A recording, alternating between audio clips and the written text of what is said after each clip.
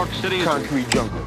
The Empire State Building. Chrysler Building. New York City. How long can a building survive? New York is a city famous for its relentless evolution, but it's not a place that's particularly sentimental about its legacy when something shiny and new comes around.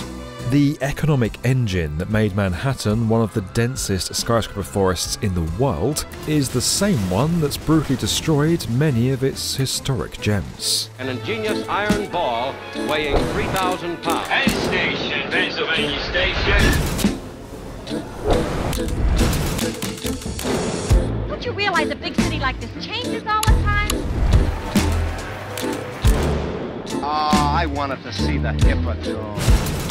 Protected status can offer some protection for buildings, but that doesn't make it a done deal. While that may be a matter of survival, what does it take for a historic tower to really thrive? In a city where multi-billion-dollar skyscrapers set the tone of the debate, what can older towers still offer other than heritage? The Woolworth Building may be one of this city's most iconic skyscrapers, but its checkered history has not always lived up to its grand appearance.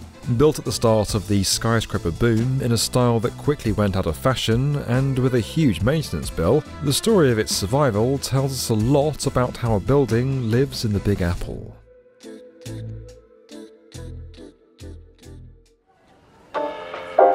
In 1910, the retail tycoon Frank Winfield Woolworth commissioned a modest new headquarters for his company, declaring that he had no desire to erect a monument that would cause posterity to remember me.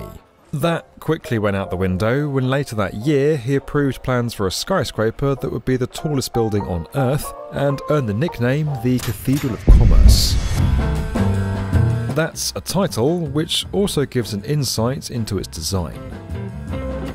When the race for the skies began in the United States, it replaced an era where city skylines across Europe, Asia and the US were all dominated by religious buildings. It was with this in mind that architect Cass Gilbert chose a neo-Gothic style for his design, stating that his job was to weave into the pattern of our own civilization the beauty that is our inheritance.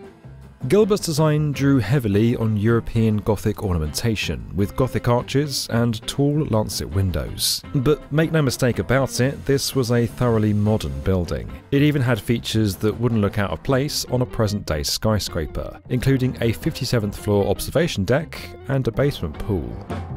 When it completed in 1912, it stretched 241 metres into the sky, a height that wouldn't be beaten until the completion of the Chrysler Building in 1930. By the 1960s, the tower had started to suffer. New generations of skyscrapers had risen up, and the Woolworth Building had lost its lustre. Architecture had moved on, ornamentation was out, and minimalism was in.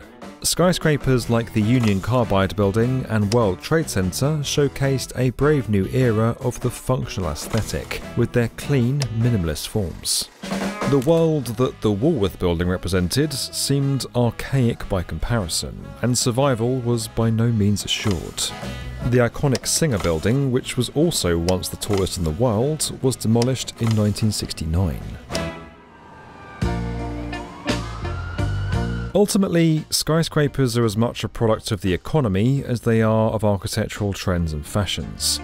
In Cities Skylines 2 from our video sponsor Paradox, you can see what it's like creating buildings and managing the needs of a living, breathing city. As you build your city, you're going to have to cope with the weather. As the seasons change, you could be blanketed in snow or baking in summer heat. Maybe take a lesson from London's walkie-talkie and try not to melt any cars. With new options for different architectural styles, you can base your city on a bustling US metropolis like this, or more like the sleepy European town that's building the epic Femon Belt Tunnel.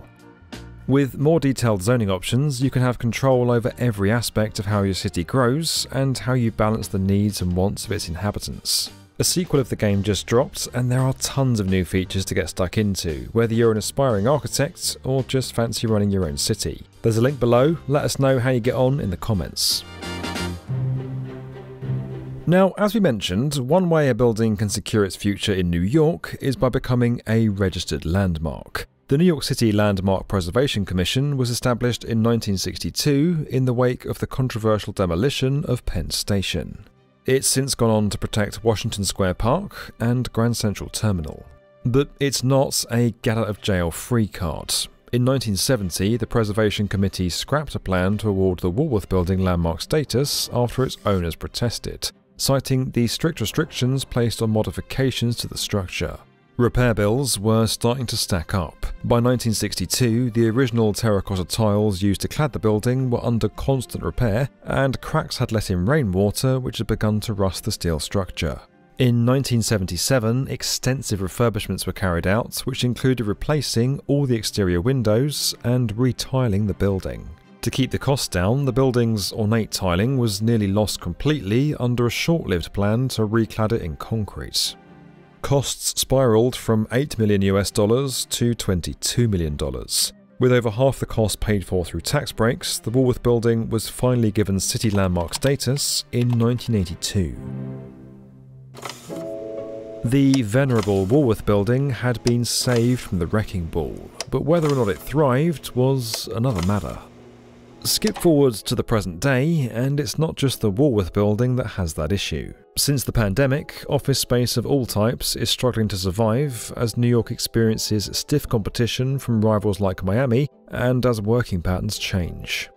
COVID unlocked remote work in a way that you can't really put that rabbit back in the hat, right? That's done. So what does that look like? Tenants are still signing new leases. They're signing many big leases as well. But if you compare what they've signed to what they had before, that's where it's telling. So they'll sign a 200,000 square foot lease, for example, and you might celebrate that as an office landlord. But then you go look back at what they had before, and that's where the rub is. So multiply that by hundreds of tenants, thousands of tenants, etc. Occupancy rates across the city are still only at 41% of pre-pandemic levels. Even the Union Carbide building, the skyscraper that once signalled the changing of the guard in architectural fashions, has now been knocked down to make way for the new generation of towers. The Woolworth Building's elaborate architecture has now come of age, and its owners are using that prestige to reinvent the skyscraper as luxury accommodation, a task that's not as easy as it sounds. Well, it's the Terracotta Titan, right? It is one of the most iconic and recognizable buildings in the world. As an actual building, in the sense that utilizing space, it's changed quite dramatically. Its fortunes, time hasn't necessarily been kind to the Woolworth Building. In 2012, developer Alchemy Properties began a 7-year project to convert the top 30 floors into 33 apartments and a 5-storey castle-in-the-sky penthouse. The building's location in Lower Manhattan and its delicate ornamentation meant that building a crane next to it or on the roof was out of the question. To get around this, every element of the refurb had to be small enough to be transported in one of the building's lift shafts. That special approach once again caused costs to spiral. The initial budget for the refurb was $150 million, including the sale of the building. The final price is not known, but the bill is reportedly as high as $220 million. So, will it all pay off? Despite the opulent surrounding of the luxury apartments and the rise in demand of super premium residential properties in Manhattan, sales of the units have been slow. As of 2021, only 22 of the 33 apartments were sold, and earlier this year the penthouse finally shifted after 6 years on the market and for only $30 million, a fraction of the $110 million asking price. What looks incredible from the outside, and you could argue that the Woolworth Building is one of the prettiest buildings in the world, doesn't necessarily translate into the kind of prices that a hedge fund manager or a private equity titan or a tech executive would want to pay. The romanticism of the building doesn't necessarily translate into price per square foot. So what does that mean for the iconic Woolworth Building? Is this the beginning of a new era or just another false start? Only time can tell, but if there's anything this storied building can reveal, it's that even for an architectural icon, nothing can be taken for granted. This video was brought to you by Paradox. You can try Cities Skylines 2 for yourself at the link in the description. Don't forget that we're inspiring the next generation of builders through our investment into BrickBorrow, a fantastic LEGO subscription service. You can learn more and get started today over at brickborrow.com. And as always guys, if you enjoyed this video and you want to get more from the definitive video channel for construction, make sure you're subscribed to the B1M.